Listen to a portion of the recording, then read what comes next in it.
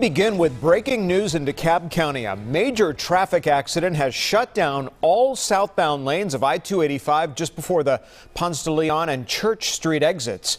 This is a live look at the scene from Sky Fox 5. At some point, a car was trapped underneath a tractor trailer, but firefighters have managed to free that car, and the passenger has been freed from the wreck. We've seen an air ambulance leave the scene with a patient. This obviously will have a major impact on the rush hour commute in DeKalb County this evening and beyond. We'll bring you updates as soon as we have them on air and online at fox5atlanta.com.